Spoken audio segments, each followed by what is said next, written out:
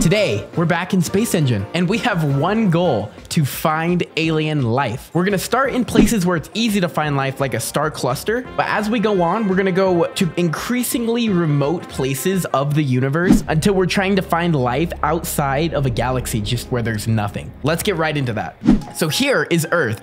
So what SpaceEngine does is it tries to simulate where life could be. So we're using SpaceEngine's guessing, basically, to try to find life. An easy spot to find life, I mean, I guess Earth right here is number one. So this is, I guess, the easiest place to find life because we know that there's guaranteed life on here. So you can see how SpaceEngine simulates the surface of Earth. Once you get really close, the detail kind of drops. But from space, it looks really, really good. You can see how there's storms and different cloud formations. Like this almost looks like a hurricane. And yeah, look, northern lights up here. And it does simulate the ocean and different land masses and such. Like if we go down here, you can see it's gonna simulate the ground. Like, look, we got grass here. But other than that, like it's not gonna show cities and stuff. So there is Earth. So now we're gonna find a star cluster in the Milky Way and look for life there. Okay, so we're gonna start by looking.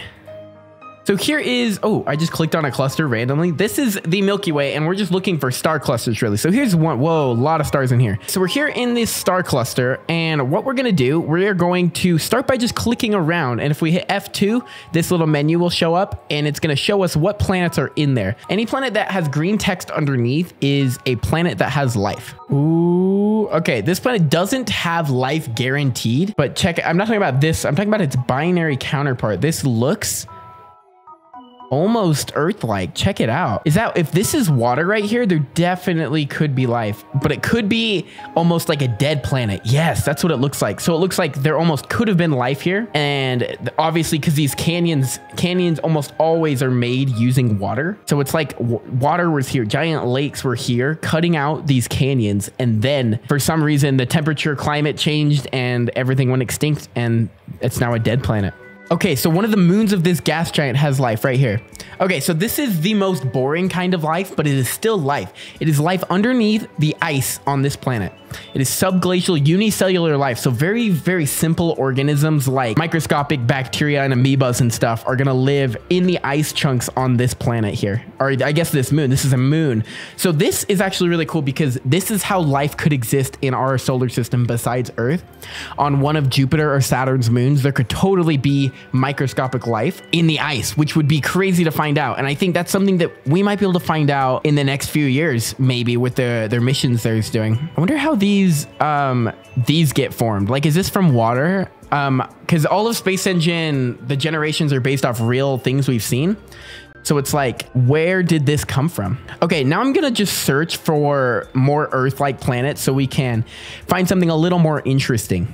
Okay, this planet here looks like it's the most Earth-like planet that's guaranteed to have life. And this one's not even in the cluster. It's a little out of the cluster. There's the cluster, and here's the planet. Okay, let's turn off, if we turn off clouds and the atmosphere, you can sort of see the structure and the landscape of this planet. So it looks like it's a young planet. And the way I'm thinking that is because all these little dots here are volcanoes. You can see that some land is here, and then the rest of it is really just large volcanoes. And these volcanoes are gonna erupt lava, and the lava cools down and it keeps going. That's how like Hawaii was formed. So you can see a little bit more developed area here from the volcanoes. And if you turn the atmosphere and clouds back on, this is what it would really look like to stand on this planet. And let's turn realistic lighting too. So this is the actual view you would see. So you almost have a purple pinkish sky, and then you look up, it's kind of gross yellow. And there's your star. So we can look at some of the stats on the top left here. Like this ESI right here is the how close it is to Earth. Number 1 is perfect. It means it's just like Earth. So 0.934 is very good. It's 93.4%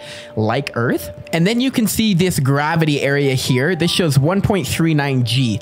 So on Earth, the gravity is 1 G, so it's a little bit more gravity than Earth. So you could actually probably live on this planet. Let's see, the sea's composition, H2O, which is water, and the temperature looks good, 17 Celsius, and it has a moon. Let's see what moon it has. It's just got a little moon. Okay, so here's its moon. It's like almost an asteroid. Let's land on the moon and look back at the planet and see what that looks like. Oh, wow. Okay, the view of planets from moons is always really cool to see. That's what, it's very close to the planet, but it's so small that it's okay.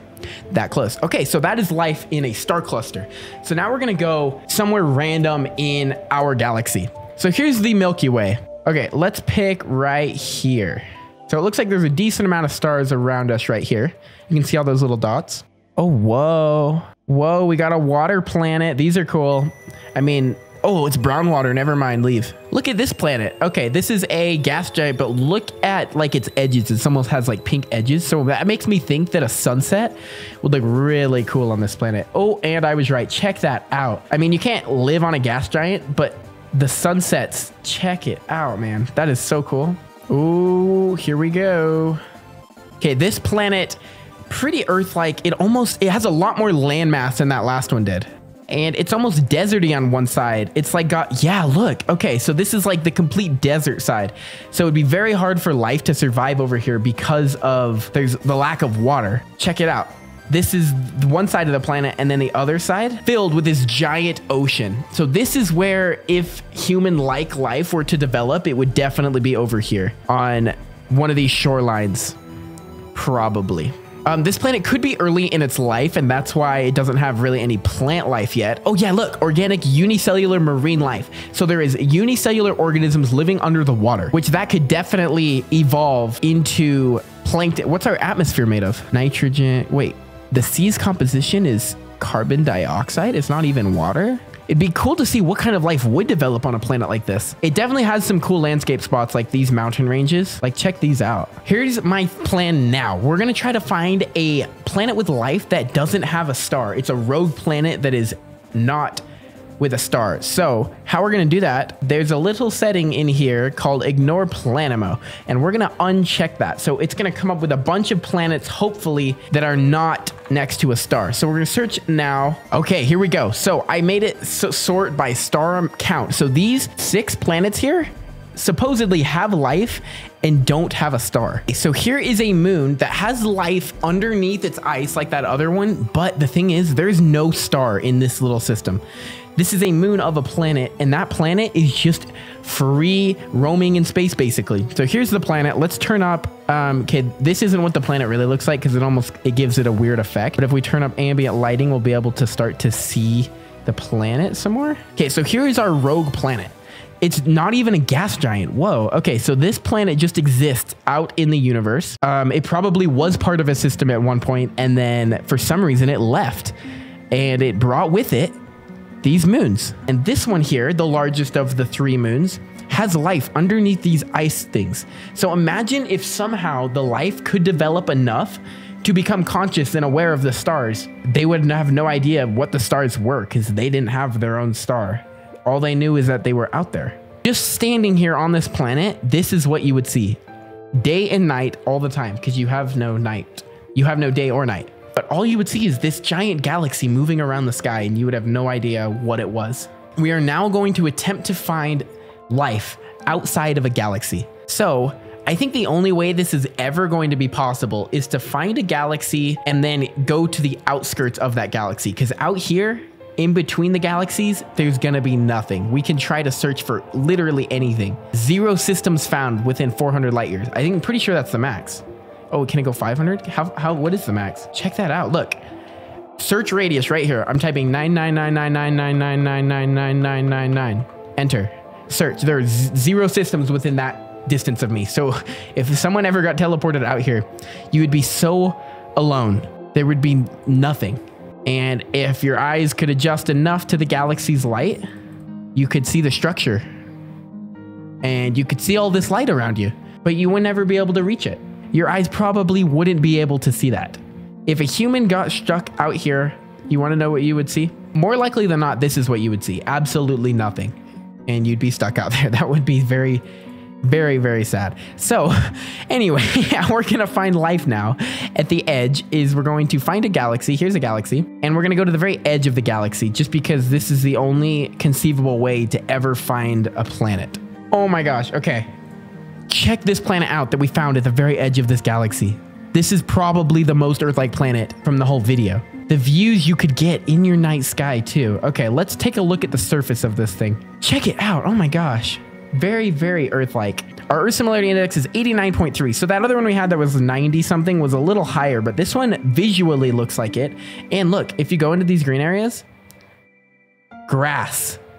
It has grass. And the diversity of the landscape too. You're gonna have more deserty areas like here where, I mean, if you just woke up here, you'd think it was Tatooine or something. But Earth has that too. Earth has very deserty areas mixed with very, very, very tropical areas like this. Beautiful planet. Probably my favorite planet so far. And let's just take a look at what our night sky could look like. There it is. This is the view. I mean, it's not the Milky Way, but it is a view of the home galaxy here. You can't even see the planet. It's so dark over here. You can see as the sun does go down, as the sun goes down, this is what you're able to see in the night sky. And in SpaceEngine, because we're in SpaceEngine, we can just fly to that, which is so crazy. Thank you guys for watching this video. If you have suggestions for things you want to see in this game, put them down in the comments below. Thank you guys so much for watching this video, and I'll see you next time.